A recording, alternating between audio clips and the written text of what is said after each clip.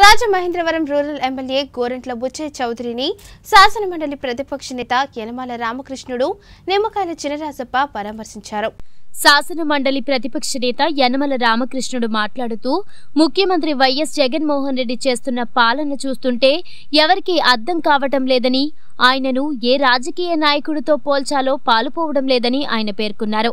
CM Jaganmohan Reddy హామీ ఇచ్చిన పథకాలను అమలు చేయకపోవడంపై ఆయన తీవ్ర వ్యాఖ్యలు చేశారు. ఈ కార్యక్రమంలో ఆదిరెడ్డి అప్పారావు, గన్ని కృష్ణ, ఆదిరెడ్డి వాసు, యనమల కృష్ణుడు, మాజీ గ్రంథాలయ సంస్థ chairman Nallamilli Veerreddy, GSL hospital అధినేత గన్ని భాస్కర్ రావు, సుప్రీంకోర్టు న్యాయవాది అల్లంకి రమేష్ తదితరులు పరామర్శించారు. పేదవాళ్ళందరికీ కూడా న్యాయం చేస్తాను, అదేవిధంగా అనేక రకాలైనటువంటి స్కీమ్స్ కూడా అనౌన్స్ చేశారు. ఇప్పుడు చూస్తే ఇప్పటికీ ఒక్క స్కీమ్ కూడా ఇంప్లిమెంటేషన్లో లేదు. ప్రతిదీ విచిత్రం ఎట్లా ఉందంటే పైపెచ్చు. సో వాళ్ళ పార్టీ వాళ్ళకి ఇంపార్టెన్స్ లేదు, వాళ్ళ పార్టీ వాళ్ళని ఒకదానికే వాడుకుంటున్నాడు, ఎమ్మెల్యేస్ కానీ మినిస్టర్స్ కానీ. ప్రతిపక్షాలను ఎలాగ అణిచివేయాలనే దాని మీద జగన్మోహన్ రెడ్డి ఒక కాన్సన్ట్రేషన్ పెట్టాడు. ఇందాక మేము వస్తూ మాట్లాడుకుంటున్నాం. 4 నెలలు చూస్తూ ఉంటే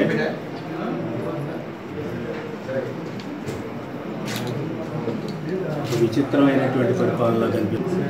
పొలిటికల్ సైన్స్ స్టూడెంట్గా ప్రపంచంలో ఉండేటువంటి అన్ని వ్యవస్థల గురించి, రాజకీయ వ్యవస్థ గురించి చదివినా కానీ ఎక్కడా కూడా జగన్ లాంటి క్యారెక్టరు, జగన్ లాంటి పరిపాలన ఇప్పటివరకు చూడలేదు.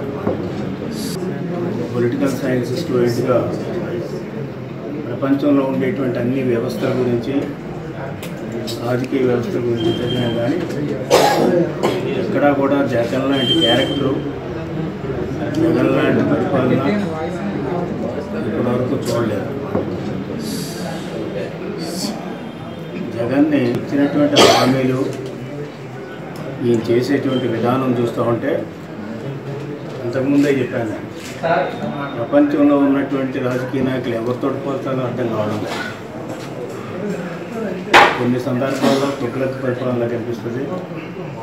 మినిస్టర్ విక్టర్ హోస్బిల్ ఏ విధంగా డెమోక్రటిక్ ఇన్స్టిట్యూషన్ సర్వనాశనం చేశాడో అదే దారిలో నడుస్తున్నట్టు కూడా కనిపిస్తూ ఉంటుంది జగన్. అన్నింటికంటే ముఖ్యం, మనం ముసోలిన్ చరిత్ర చూస్తే ముసోలిన్ ఒక జర్నలిస్ట్, అట్లాగే జగన్మోహన్ రెడ్డి కూడా పేపర్ నడుపుతున్నాడు, టీవీ నడుపుతున్నాడు. ముసోలిన్ కూడా నేను సెకండ్ వరల్డ్ వార్ నమ్మించి అధికారం చేపట్టాడు. అధికారం చేపట్టిన తర్వాత ప్రజలు మర్చిపోయాడు, ప్రజా సమస్యలు మర్చిపోయాడు. ఒక డిక్టేటర్గా తయారయ్యాడు ముసోలిన్.